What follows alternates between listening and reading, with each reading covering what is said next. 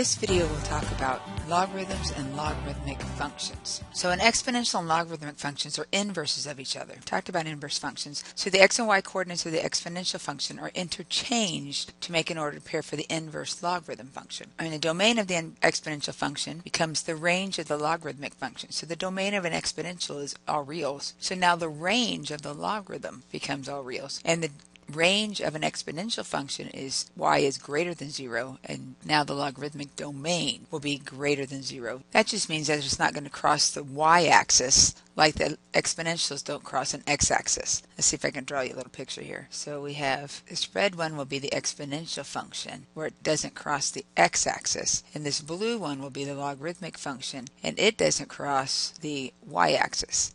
It can cross the x-axis, but it won't cross the y-axis. So for positive numbers x and b is not equal to 1. I have to remember that. Then this y is equal to log base b of x if and only if. That's that one-to-one function. X is equal to b to the y. So the function y equal log base b of x is a logarithmic function with a base of b. And the expression is simply called a logarithm, and it represents the exponent on b. That's important. It represents the exponent on b that gives us x. So we have a couple of logarithms that we can use in our calculator, and otherwise we're going to need some other way to work these things if there's another base. So common logs are base 10. That's what our number system is based on. Remember when you were younger in elementary school, you learned to add your ones column and your tens column and your hundreds column and your thousands column, because those are all 10 to the first, 10 to the second, 10 to the third. So those are all base 10. So we call it a common log, and when you see log base 10, you don't usually see that. You just see log 10, and you know that it's assumed that it's base 10. Then we have natural logs, and these are base e. And e is a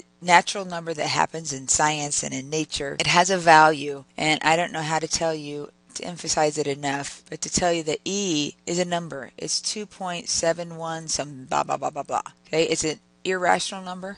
It goes on and on and on forever, but it is a number. It's not a variable. So we don't usually write log base e of x because it's this naturally occurring number. We can use ln x. Let's see if we can do this conversion of the logarithmic to exponential function. Now remember, up at the top, this really looks like a y, and this looks like an x, and this is our b. And so when we want to write it as x is equal to b to the y, we would say x, which is 9, is equal to b, which in our case is 3, to the y, which happens to be 2. Let's try the next one. ln e is equal to 1. This is one of those natural logs, so it's an assumed base e. So don't think that this is your base. It is, but it's also what that's part is called the argument. So this is going to be y, and this is x, and then b is going to be e, because it's a natural log. So we have e to the y, which is 1, is equal to x, which is e. And you can see that that's definitely true. If we see this log 1000 equal 3, again, this is my y, and this is my x, and then my base is not here, so we know that the base is 10. So we would say b to the y, which is 3, is equal to x, which is 1000. That should be 1000. So let's move on and look at, we want to go the other direction. Write each equation as a logarithmic function. Well, if you go back, it said log base b of x was equal to y. And then it was also b to the y is equal to x. So we just need to figure out what's y and what's x. Base is hopefully obvious. Here b should be e. And we have our y, which is our exponent, so y equal 3. And then x is going to be that 20.086. So to convert it, we write log, because we are an exponential, so we're going into a log. And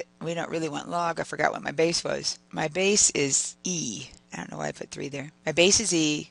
Y is the exponent of 3. X is what it's equal to, 20.086. And since it's base e, I'm going to say the natural log of e, but I don't have to write a subscript. Okay, so I've got this part, this natural log of base b is already taken care of. Now I need to put my x in, and x was equal to that 20.086, and then it's equal to my y, which was 3. Again, b is equal to 7. Y is equal to my exponent. This is the form I'm in, so this is 0 is y. X is equal to 1, and I need to write it as log, and this time it's not 10 or e, so I'm going to write log, and then it's subscripted 7 so that we can realize that that's the base. Log base b of x, which is 1 in our case, is equal to 0.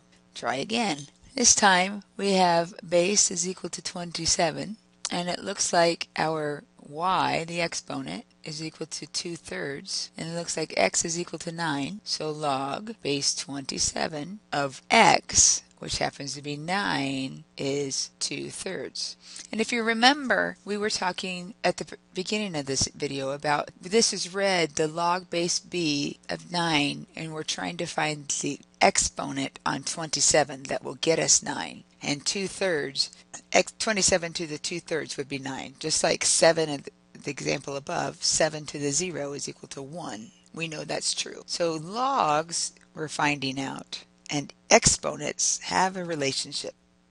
So what we've really found here is that they not only are related, they are the same thing. Logs are equal to exponents.